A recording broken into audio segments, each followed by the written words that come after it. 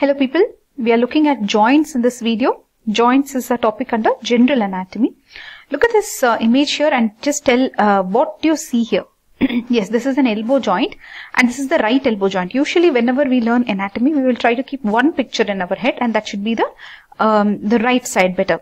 Okay, so here you have humerus in your arm. So this part of your body is called your arm and this part of your body is called forearm, in between which you have the elbow joint. And what do you see here in the forearm? Forearm, there are two bones, two long bones are there. So laterally you have what is called as the radius and medially you have the ulna. Okay, so this is the elbow joint. So how do you define a joint? So what are we looking at here? Joint. So basically joint is also called as arthron. So that's why you will hear arthritis, right? Rheumatoid arthritis, or if they're doing something like arthrodesis, right? They're fixing the joints, arthrology, etc. What is articulation? See this relationship, between this whatever is that is the articulation, bone and bone articulation, you can say. So basically, joint is a junction. Joint is a junction. What? Joint is a junction between two or more bones or cartilages. Okay.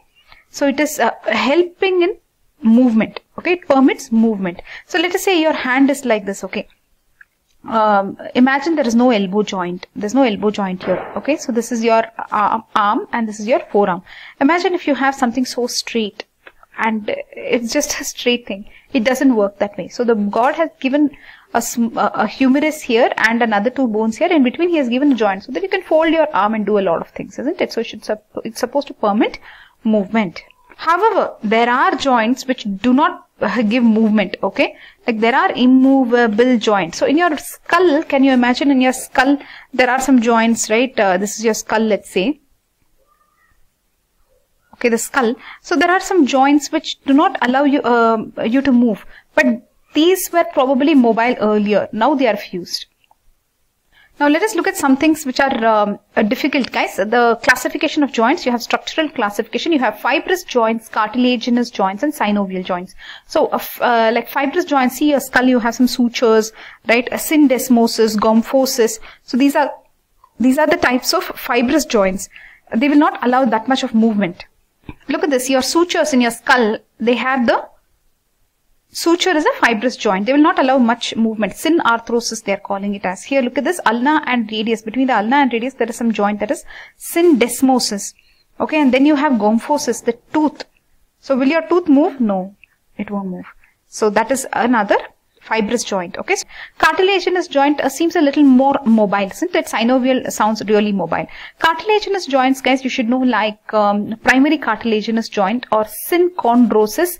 Then you have the secondary cartilagenous joints or symphysis. Symphysis is like pubic symphysis, you would have heard. Synchondrosis and symphysis.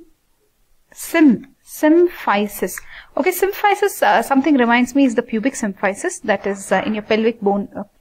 Do you know where the pubic symphysis is, guys? See here, you can see the pubic symphysis in your pelvis, right? So what does it show you? Is this going to be mobile? Slightly movable. Okay, this is amphiarthros. Okay, amphiarthrosis. So cartilagenous joint, amphiarthrosis, fibrous joint, synarthrosis, immovable. So lastly, we have to cover synovial joint. Synovial joint are diarthrosis, you can say. Basically, they are freely mobile. Where will you see mobile? Where will you see the synovial joint? So many synovial joints are there, yet whole of your body, your shoulder joint, the ball and socket type, your knee joint, the hip joint is also ball and socket type, right? You can move your leg, walk nicely. So all these, there are so many types of synovial joints which will be so confusing for you. In that itself, you have pivot joint, hinge joint, plane joint, ellipsoid, condyle, saddle type joint. So many types of joints are there. So basically, how will those joints be? Those joints will be something like this. Okay, this is just a example. There's a bone here and there's a bone here, right? See, there's a cartilagenous articular cartilage which they have marked here, right? And then there is a capsule, right? Inside it there is some synovial fluid, there is some synovial membrane they have shown here. So basically, imagine how easily the bones can move, right? You can make the bones like this, kind of, right? So basically, it is quite freely movable. This is a synovial joint. It is a freely movable joint. Some restriction may be there, but otherwise these are, you can say, movable. And there are ligaments. These ligaments are of elastic connective tissue. There are ligaments which hold the bones together. So if you can see here that there will be some ligaments which will hold the bone together. This is your largest synovial cavity in the body. This is your knee joint. So synovial cavity of knee joint. What you see here? You can see the patella, that is your sesamoid bone here. Then you see the femur. Then you see the tibia. This is the joint capsule, inside which there is articular cartilage, synovial fluid, synovial membrane, right? All this you can see. Just look at this in the upper limb. There's so many types of synovial joints here. Ball and socket joint. This is a hinge joint, the elbow, right? Then this is what? Pivot joint. Then here you have what? E. E is what? E is ellipsoid. That's the wrist. Okay. Then what is P? P they have marked as, P is what? Plane. That is the intercarpal. Between the carpals you have the plane joint. Nice. And S, what is S? S is saddle joint. Between the first metacarpal and the carpal of the thumb. Just see how many types of synovial joints are there here. Ball and socket, hinge, pivot, ellipsoid, plane joint, and this is the saddle joint. First metacarpal and the carpal of the thumb. So between the thumb and the thumb one especially, that's the saddle joint. So it gives you that opposition. So plane joint, gliding joint, where we'll see between the carpals, right? They have shown you here. Hinge joint, where will you see between the ulna, between the hinge joint. Where did we see this? Hinge. Yeah, hinge joint is the elbow. Okay, then where else are we? Okay, here. So hinge joint, elbow. Then we saw pivot joint. Pivot is that radius and ulna. Pivot joint. Okay. Then here you have the ellipsoid joint. Ellipsoid joint, where did you see, guys? Wrist. Wrist is ellipsoid joint. That is the radiocarpal joint. That's between the radius and the carpals. Ellipsoid joint. Then you have the saddle joint. Saddle joint is your thumb. I told you, right? Thumb. The metacarpal and the carpal trapezium. Okay. Then ball and socket, we told you 2 ball and sockets are there. They will allow circumduction and all that, those type of movements. So this is the shoulder joint, the hip joint. Okay. Then last one here, there is compound joint. Actually, a compound hinge joint is your knee joint. Knee joint is a compound hinge joint. See, elbow joint is also hinge joint. So knee is also hinge joint. Kind of, it makes sense, right? And then shoulder joint is ball and socket. So hip joint is also ball and socket variety. Right? Can you understand? It is very similar, the structure from upper limb and lower limb. See, here there is one bone, that is the humerus, and here you have 2 bones. That is, here you have the radius and here you have the ulna. In the lower limb you have the femur, and then you have the tibia and the fibula. Same type, 1 bone then 2 bones, 1 bone and 2 bones. Can you see that? Yes. And here you have the metacarpals. There you have in the foot you have the metatarsals. If you draw this diagram here below, guys, you will get some marks. See here, you will get bone and bone. In between those two, you have articular cartilages. Okay, then you have a joint cavity with the synovial fluid. Then you have a synovial membrane, which is completely surrounding inside this joint space. Okay, and then you have a capsule. So we have looked at the joint classification structural. So cartilaginous joint, remember, guys, example, the vertebral column is a cartilaginous joint, isn't it? And what about your, that will allow some movement. Okay. Now let's move on to the next type of classification. You have the simple, compound and complex joint, guys, based on the number of bones that sit there. Imagine your palm, right? Your palm. How many articulations are there?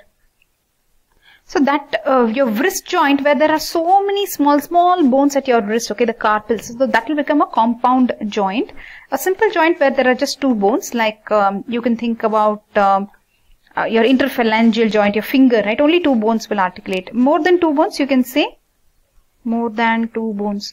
So more than 2 bones is very common actually. Your wrist joint, your elbow joint, your knee joint, everything has more than 2 bones, isn't it? Complex joint is where the joint cavity is divided by an intra-articular disc. Like it can be a TMJ joint. Your temporomandibular joint is a very complex joint, they say, right? It's a complex joint. And your sternoclavicular joint also. It's a complex joint. Simple joint you want, yes. Interphalanx. Wrist joint, so many small bones. This is a compound joint. Where is a complex joint? Complex joint here, clavicle and sternum, between these two. This temporomandibular joint, right? It is a complex joint. There are some other terminologies, guys, that you should know, like in sutures, there are many types of sutures. Where are those? Go back here. In sutures, you have plain suture, serrate suture, squamous suture, denticulate suture. So basically, we are talking about sutures here. See, there is a plain suture. So between two things, there will just be a plane, right? This becomes a plain suture, okay? Then you can have a serrate suture, something like this. A serrate suture can be there. But this is what we see in the skull, I feel. Serrate suture. Then you can see a squamous type of suture. Something like this. This will be a squamous suture. Then you have denticular suture. Denticular suture means it will be something like this. See?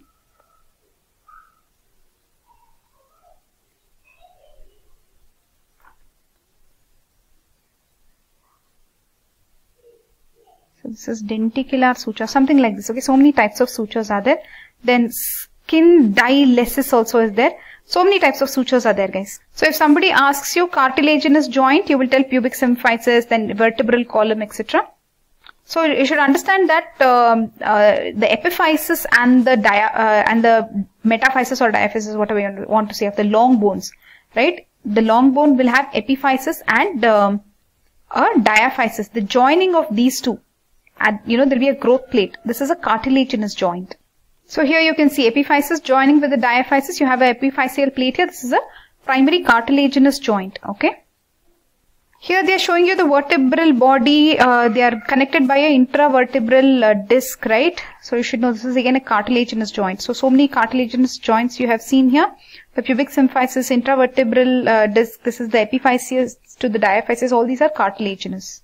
So a joint, guys, to be stabilized, there will be muscles.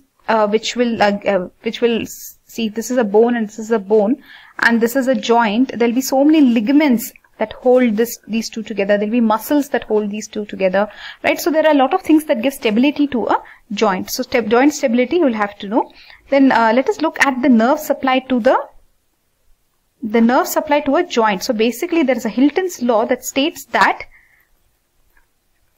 the motor nerve of the muscle, right? The muscle, whichever is around, that will have a motor nerve. That will also give a branch to the joint, and also there will be yet another branch to the skin covering it. So read this: a motor nerve to the muscle acting on the joint tends to give a branch to that joint and another branch to the skin covering the joint. Hilton's law.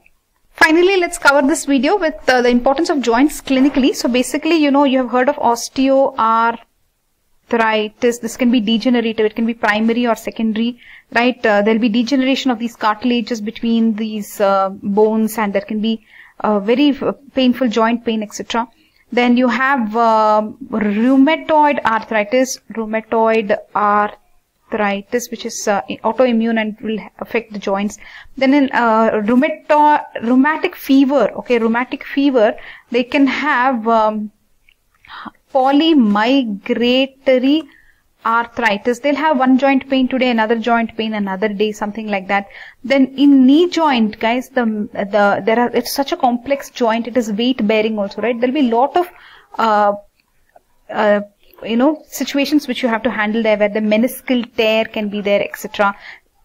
Then, so where were we? We're looking at the knee, is it? Okay, then you can see the vertebral column.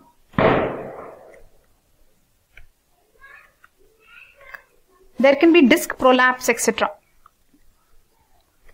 And especially in tuberculosis, it can affect the spine, and it's called as Pott's spine. Okay. So this is all very, very important. When you go into orthopedics or something, you will see a lot of trauma to the knee injuries. You will see femur will fracture very easily. You will see osteoarthritis case, degenerative and all that. Rheumatoid arthritis. If there is polymigratory arthritis, it can indicate rheumatic fever. Then you will see disc prolapse. You will see tuberculosis affecting the spine, Pott's spine, etc. You will see. Okay. Bye, people.